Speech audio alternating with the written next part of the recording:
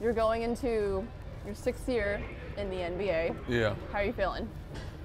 Blessed. Feel blessed. Feel good. Can never take it for granted. So just to be able to say, thus far I played 6 years in the NBA, it's been a blessing. So I'm excited for the year. What do you love most about this city? I say the food for one. Okay. The food, and I always talk about the fans because I genuinely love basketball. So the fans, I feel like they genuinely love sports. Like you go to, they're big sports fans here. Yeah, like you go to some other cities and like you play in some other arenas, and sometimes you can just tell that fans are there for like as entertainment and not because of the game or the sporting event. So for me, just going to the Bears game, going to the White Sox or the Cubs, or coming, obviously our games, like the fans really care. That's why sometimes when you're not playing as well, you know that they're upset, but that shows that they really care. Like they want you to compete and they want you to play hard because they care. So I think that's the best part about being here and playing here. What has it been like, aside from the sports aspect in this city, what has it been like getting to know Chicago in general?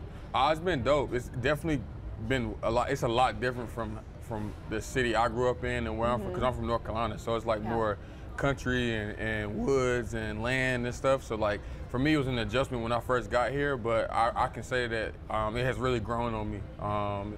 It's a dope place. A lot of people, obviously a lot of my friends come, and I'm excited to show them the city. I'm excited to show them everything, because it's never not something to do here. Like it's always something to do. You can always get into something. So that's probably the best part, is that it's always going. It never stops. When did Chicago start to feel like home to you then? For me, it started to feel like home. I think after, honestly, I'm going to my 6th. After my 3rd year, like I said, just reflecting, after my 3rd year, I grew up a lot, just reflecting and maturing and stuff, and realizing like it's a blessing to be here, especially playing for the Chicago Bulls. That's kind of how I looked at it.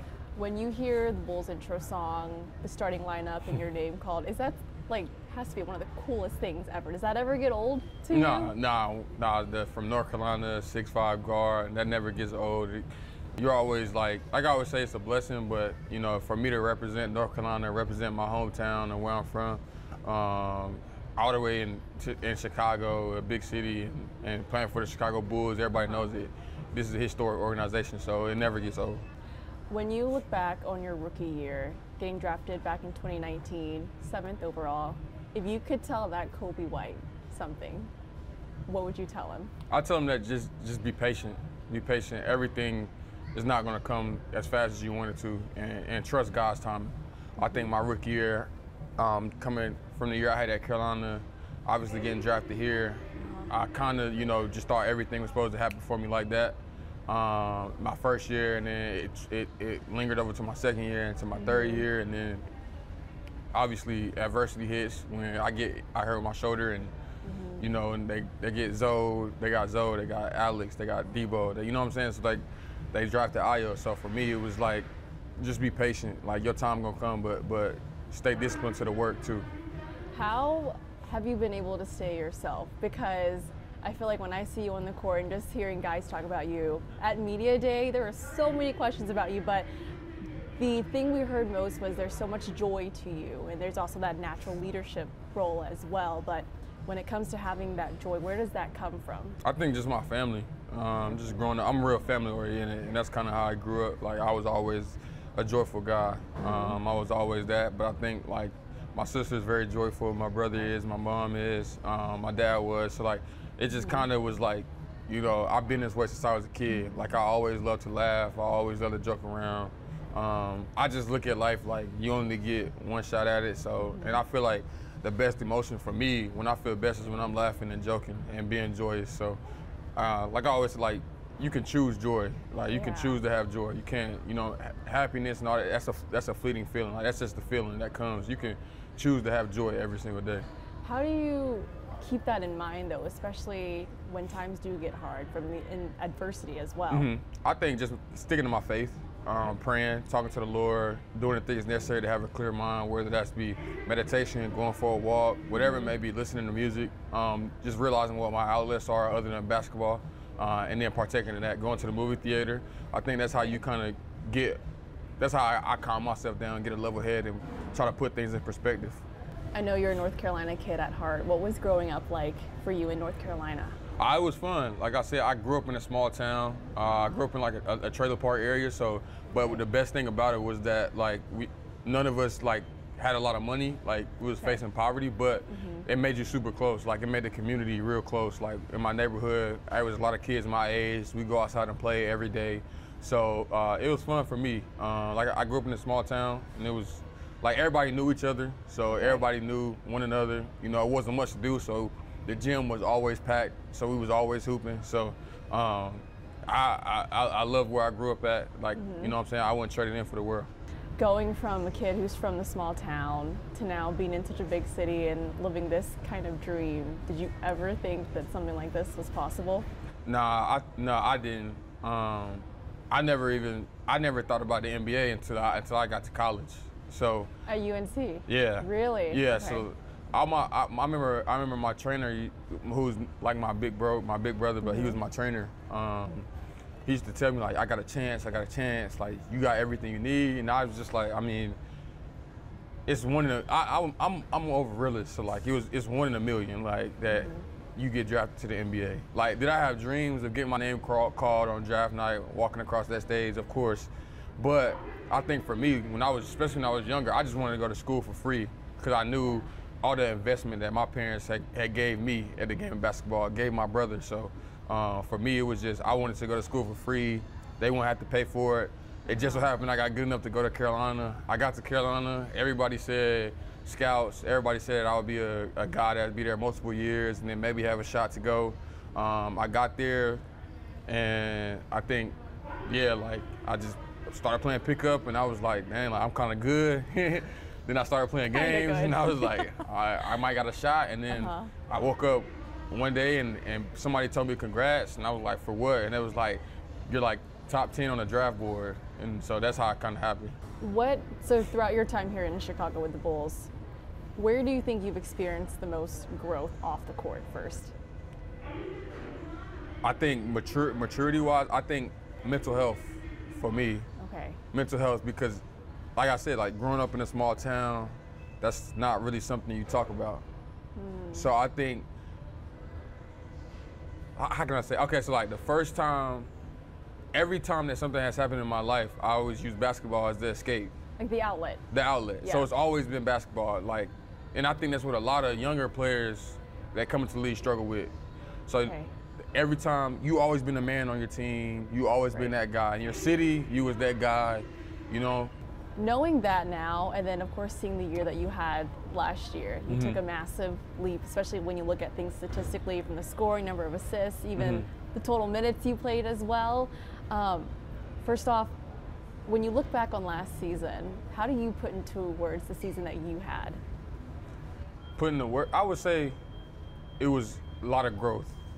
A lot of growth. I think for me it was a lot of growth, going through stuff that I had never been through. Like, obviously I had a really great year, but I was put in moments that I wasn't used to. I was, like I said.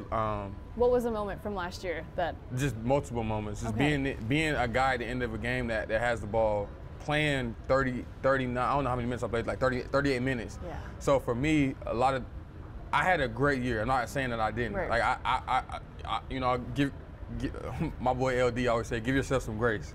Yeah. I had a great year, but I think that I learned a lot from that, and I think that's the biggest thing that I took away. Like, all right, I'm at this level now. What do I have to do it on a nightly basis? What do I have to do? How do you build off of that? How do I build off of it? Reflecting on the year, like I always say, look at yourself in the mirror and say, last year I was poorly conditioned. I wasn't ready to play 38 minutes. So this year, getting to the gym, one thing that I needed to work on was being better in shape, more conditioned, so I can play on both sides of the ball at an elite rate and still while playing 35 minutes. Be honest. Were you kind of bummed that you didn't get Most Improved Player award? I wouldn't say I was a bum. Okay. I wouldn't say I was bummed. I would, cause I think, well, a lot of people say like, you should have won it. I'm like, Max, he deserved it. Like he deserved it. Like, he had, I think, like 3 or 4 50-point games last year for Philly. You know, Embiid was out a lot last year, and he was shouldered a lot. He was the guy. Like, he was the guy, and then I remember watching him play Utah. And he had that game. He had 50. I was watching it live when he had 50 against Utah. And like, what he did in the playoffs, like in that New York series, like, you know, like you gotta give your hat off. You gotta know what I'm saying? Yeah. You got it is what it is. Like I say, like I take stuff for what it is. Like at the end of the day, like I lost. Like I didn't win it. Cool. It's like it's whatever. Like when you hear like your teammates, especially at media day, just talking about the leadership skill that you have you kind of embraced that a lot more? What do you think of when you hear them talk about you like that? I mean, it's obviously a great feeling to know your teammates, you know, respect you, trust me, respect me in that way. And the best part about it is whenever guys like Vooch, Zach, like older guys, like, you know, I'm only 24. Those guys are like, got kids and married. So it's like, they're like, that they trust in me to be a leader, and they respect me enough to call me a leader. So like, and all the stuff that they've seen in their career, like Tory, like all the stuff that, you know what I'm saying? So for me, it's a great feeling. It's a blessing. Like I always say, you can't take that for granted at this stage of my career. You talked about this off season, kind of focusing more on strength and conditioning. What did you really do to prepare you for this upcoming season? I think just conditioning wise, putting yourself in that zone where you're very uncomfortable. If you know what I mean, like where it's like you can't really breathe, but you just keep going. Like the trainers told me, like in order to get in the shape you want to get in, you're gonna have to make yourself uncomfortable. And I didn't really know what they mean by that at first, but once I was in it, and I'm like, bro, I can't breathe. Like I can't breathe. And he like, this is what I mean by you gotta make yourself uncomfortable, because you gotta push through. Now you gotta break barriers. Now that's the only way you can really become well conditioned. It's like in those moments where you're tired and you think, you all human, you get those thoughts like, maybe I should just stop, bro. Like my leg's giving up. Maybe I should just stop. You know what I'm saying? Like I can't breathe right now. Like, cause I was training in a high altitude room. So like basically it's you in the mountains in a room like that. The air is at a high supply. So like stuff like that. Doing conditioning in the hot yoga room on the assault bike. Like it's just stuff like that. It's just like, so for me, I had to just learn how to push through whenever I'm that fatigued. It seemed like last year you just got more confident, especially with the ball in your hand. I mean, how much did last year play a role in helping you maybe have that belief within yourself too? I think everybody say like last year, I think what really helped me was the second half of my fourth year. Okay. The second half of my fourth year was when I kind of got a lot of confidence after All-Star, like going into All-Star break, after All-Star break. I started having coaches trust me a little more with the ball in my hands, making decisions. And then from there, I kind of just gained confidence. And then, like I always say, like going into my fifth year, coach came to visit me during the summer, and he basically said, like, I believe in you. You can be an elite guard in this league. And that kind of what really like pushed me over the top, just knowing that he had my back and the belief that he had in me at that point. Like that's what really gave me the confidence to go out there and do what I did this past season. I know you love to learn from everyone. I know Chris Paul is one of your mentors, but just talk about the guys that you have in your corner, from DeMar, Chris Paul as well, AC as well. What have you learned from those guys? I mean, I learned so many different things from those guys because they're all different people. Right. And they're all different players. So I think, you know, Chris has always been in my corner since I was 15, 16, 17 years old. Like, he's one of the most genuine dudes I've ever met, in the point of, you know, you got guys who got AAU teams that support their AAU teams, but like Chris is so active in his AAU teams. Like, he coached me my 16s and 17s. Whenever the offseason came, he would come coach us. Whenever he got time, he would come coach us. He gave me when I got selected to play with him, he gave me his number. He reached out to me, like, you know, I'm here if you ever need anything. Like, so that's kind of how it started. So he's always, like I was telling somebody the other day, yesterday, on media day, you know, most people, they'll send you a message and it'd be like, the people you play with, people you cool with, it could be a copy and paste message like, good luck this season. Chris sends me a voice message.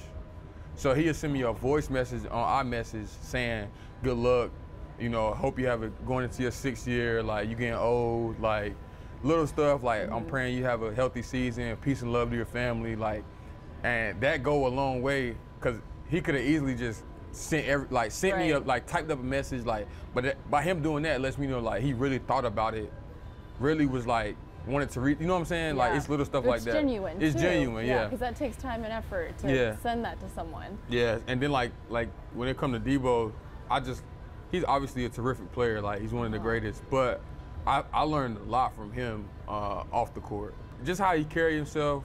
Yeah. You know, when he first got here, he was really quiet. He didn't talk a lot. I talk a lot, so I troll a lot. So at first, you know, he was quiet, so I kind of kept my distance. I didn't really want to, you know what I'm saying? Bother him. Yeah, and also like he's one of those guys like he DeMar DeRozan, he a star, like so it's like I'm gonna just, you know what I'm saying? So but the more I got to know him, I learned a lot from him, like how he carried himself as a man, you know, a dad, routine-wise, recovery, his love for the game, his love for being a father, like so how mental health was important to him. So I would say with DeMar, I learned a lot from him off the court, how to be a professional, how to be a pro. Like I always say, the one thing that always stood out to me was he's a whatever 9-time All-Star, whatever he is, and he's almost first to every meeting we had, first to the bus. He was never late. Like he was a guy that you always knew was gonna be there on time, like on and off the court. So I kind of learned a lot from him off the court, and you know, just being there. Like so, I always say like I'm blessed to have that relationship with him. And then with AC, I just learned really from him off the court, but like his leadership. I think that's kind of what I learned, because one thing that he challenged me to that I always talk to him about is in moments in the game where it's chaotic and you know adversity's hitting, emotions are up and down, everybody's emotional. He was always the guy that put us back in perspective of, hey, we're only down 5 points. We got a lot of time. Like you know, that type of, and he was always that guy to be level-headed, like calm, like would say the right thing. So for me, obviously, I'm an emotional guy. So sometimes I can get high and I can get low during games, and being a leader, you can't really have that because they looking for you to be a leader and looking for you for guidance. Stability. Yeah. So for him, I always picked his brain on and just watching him of how he approached that, like how he approached that. And he challenged me. That's the one thing that he always said, like, you got to become, but he said, and it's tough because he said it took him a long time to learn it too. Like learn how to put his emotions to the side and say what's best for the team right now. He said, I might be mad, I might be upset, but I can't show it because y'all, like I was one of the leaders, so y'all look for me for guidance. So I think I learned a lot differently, like a lot of different things from all three of those guys. What was that conversation with DeMar like when it came to mental health? I think for me, I was just asking, like, not asking questions, but it kind of just came up, and he was like, that's how we first started to connect, because he talked about basketball always being his escape. And so that's when I was like, that was he said all his mental health and stuff came a lot off the court. It's stuff he experienced growing up as a kid in Compton, stuff, you know, I'm just like losing his father during COVID and all that. So for me, that's how I was, losing my dad, like where I grew up, growing up in poverty, like a lot of my stuff came from off the court. And so how he navigated that, how he, you know what I'm saying, what he do to you know, like control his emotions, what he do to not to lash out, and you know, he always said he came a long way, because the DeMar I see is so mellow, so calm, so chill, always in the present, always in the moment. But he told me he wasn't always like that. He said it took work. He said it took work to control my emotions, control my anger, he said it took a lot of work to get here. So for me, obviously after that, like I said, I kind of just started working on myself and figuring out what I can do. Like I said, after that third year, because I think my third year was with him. So I kind of started working on myself. Looking at goals then for this upcoming season, what are some of your goals? I think just to build on last season. Okay. Obviously build on last season. I think team wise, win, take it one day at a time, but win. I think we got a lot of great guys in our locker room. Like I was high character guys that play the game for the right reasons, that play the right way, and we got a lot of competitors in our locker room. And I think we got a chance to really surprise a lot of people. Like they're counting us out now, but you know, that's what comes with it. It's on us to prove them wrong. Like it starts with us. I think myself building off last year, but also, you know, becoming that all-star caliber guard. You know, I think that's kind of like the next steps for me is moving towards that direction.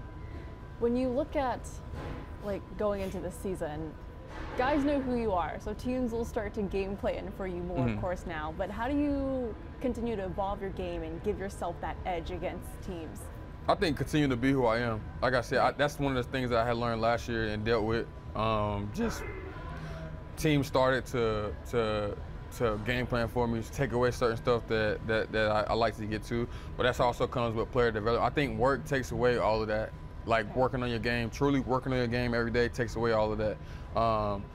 Also reflection, looking in the mirror, like I always say, and telling yourself, like, when they took away this, I couldn't do this. Okay. When they forced me left, it was hard for me to make plays, like whatever it may be. And then the summer, you really attack that. You work at it, you work on all your deficiencies, and then you let the work show during the season. And then control what you can control. Like, after the season or during the season, I can still look back and say, you know, I put my foot forward every day, and I worked on it, and I gotta go back to the lab and work on it some more. So that's kind of how I see it. A lot of good guards on this roster. How have you been able to thrive in multiple roles? I think just putting the team first. I think I've always been a guy, like a team first guy. I think like just putting the team first and doing whatever needs to be done. In order for us to win. If winning is the most important thing to you, then it's easy to thrive in different roles. Yeah, obviously, it's a challenge. It's something you got to get used to. But if winning is truly first, then you'll figure it out. My last question for you: what are you looking forward to most this season? I think just getting out there with the guys again, playing the new faces, being back at the United Center. I think in a different role. Obviously, I'm excited about the different role I'm going into the season with. But I think it's just like, you know, we got Giddy, we got Zoe coming back, and that's one of the most blessed things that we could have going on right now is that seeing him back on the court after everything he's been through. Zach's coming in fresh. Obviously, my boy Pat got paid, re-signed. So with the guys, Modest coming in, young athletic guy. With the guys we got coming, Sticks, Jalen Smith. Y'all might not know him as Sticks, but Jalen Smith. So it's like, you know, it's gonna be a fun year. You know, you just look forward to it, and it's always a blessing to play in the NBA. So anytime you're stepping on that court and being healthy and being able to play, you never take the moments for granted.